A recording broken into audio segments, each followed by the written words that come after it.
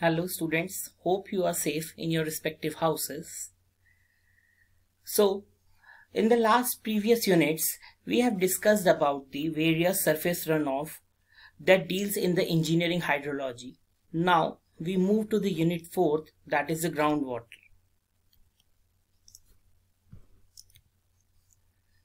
So, what is the groundwater? We know that the subsurface water forms a critical input in the sustenance of the life and vegetation in the arid zones. Do you know what is the percentage of the groundwater available in the world's freshwater resources? That is 30%. So totally important as equal to the surface water. So we have the various sources of the groundwater. Groundwater is derived from precipitation and the recharge from the surface water.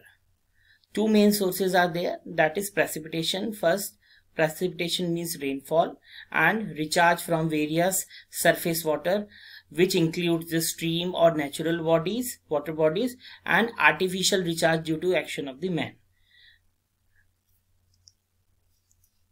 Some of the other sources of the groundwater recharging are there, just like the melting of the snow and ice, rivers and stream already discussed, that comes under the natural water bodies, and the artificial canals also.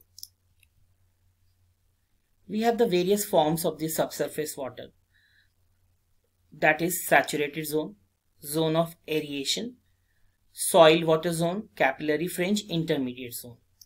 First we have the diagram. This is the basic diagram of the subsurface with different subsurface water classification in different zones. So as you see, above the ground level vegetation, and below the ground level all the zones, that is soil water, intermediate, capillary, groundwater, and internal water. Now we see one by one we are going to see saturated zone. The zone, also known as the groundwater zone, is the space in which all the pores of the soil are filled with water. As you see in the diagram, or in this groundwater zone, all the pores are filled with the water. So that is the zone of, that comes under the zone of saturation. Saturation means completely filled with water. All the pores are completely filled with the water.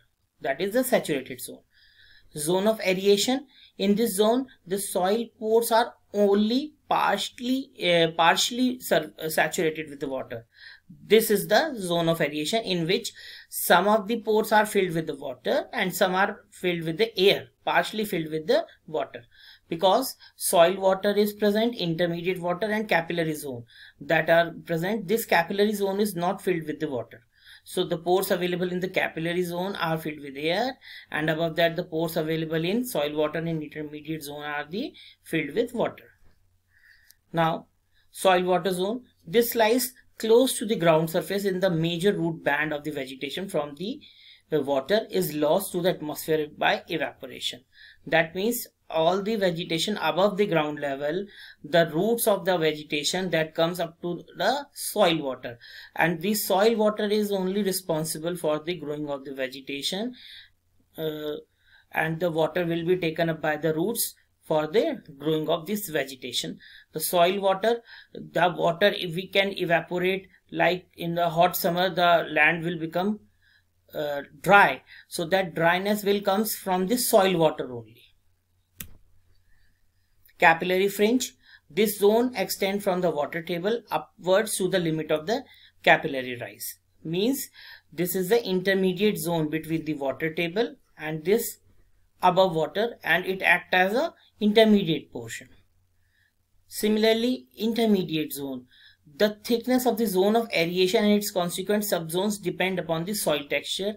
जिस तरह की soil होगी उसी तरह के depend करेगा intermediate zone में moisture content very from reason to reason. Now two important terms are there, that is infiltration and percolation. So infiltration की अगर हम बात करें, very minute difference is there.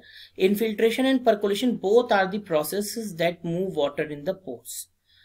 Understand? That move water in the pores of the soil. But Infiltration, entry of the rainwater or ponded water into the earth surface. Interface is the essence of the infiltration process.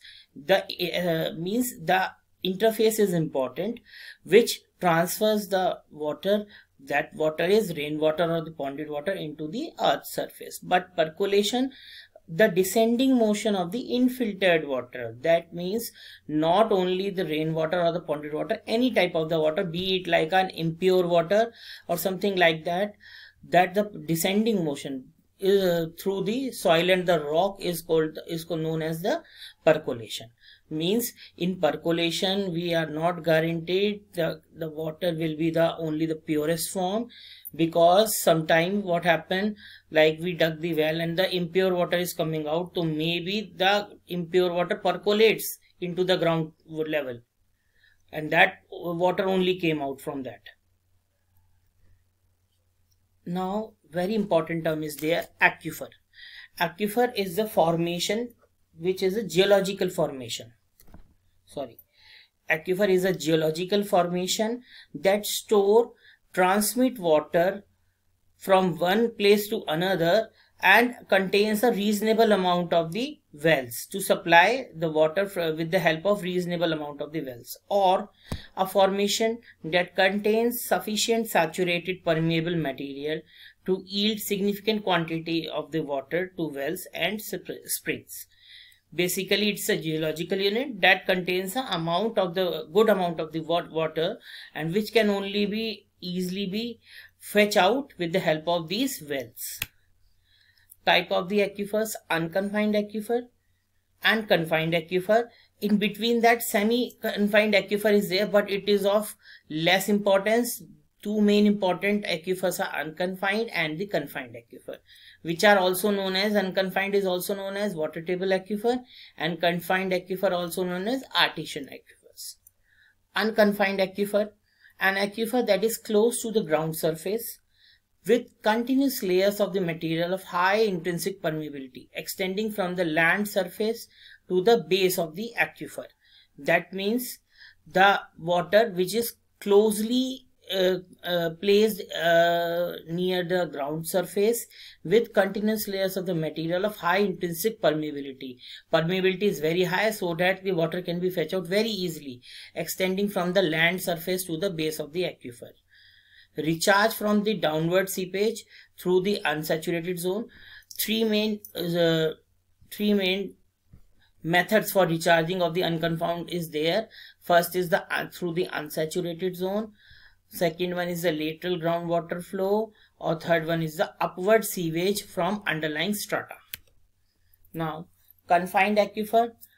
The confined aquifer are overlain by a confining layer. That means the amount of the water contained by the confined aquifer is confined by both the sides of the impermeable layer, so that the water cannot be easily passed on to the adjacent strata. Recharge occurs in the recharge area where the aquifer crops out, or by slow downward leakage through a leaky confining layer. If any leakage is there in that confining layer, so water can be able to recharge. Otherwise, recharge is only possible through from where we can fetch out. Then only that is the only way to recharge that thing. We can able to understand with the help of this unconfined and confined aquifer. As the name suggests, confined aquifer, मैंने बताया था आपको कि that is surrounded by both the ways with impermeable strata. That means the water stored will not be able to pass on. We can dug the well in this confined aquifer and then fetch the water with the help of these flowing well or deep well. An unconfined aquifer, as the name suggests, that is closely with the ground surface and only confined by this confining stratum from downward, not upward. It can be easily fetched out with this water table well. Artesian well, a well whose source of water is the confined aquifer, is known as the artesian well. The water level in the artesian well is at some height above the water table. Means the actual water table, above that some height above the actual water table due to the pressure of the aquifer. Pressure of the aquifer is so much that the water level in the artesian well is actually some height above the water table. Now another term is perched aquifer. Perched aquifer is the locally available aquifer, that is not the main aquifer, and we can trace the amount of the water, but it is very limited. It cannot be as a good source of water or for a long run. We cannot rely on this perched aquifer for a long run, because it is locally, like any impermeable layer is there, and in between that locally available water table is there, or water amount is there, but not very huge amount of the water, is known as the perched aquifer. It can be tap out, not an issue with the quality, but quantity is very less as compared to the main aquifer. Various confining layers are there, like layering having low or no permeability, or where the permeability is very less, or hydraulic conductivity. Similarly, like the electrical conductivity, one term is there, hydraulic conductivity is very low.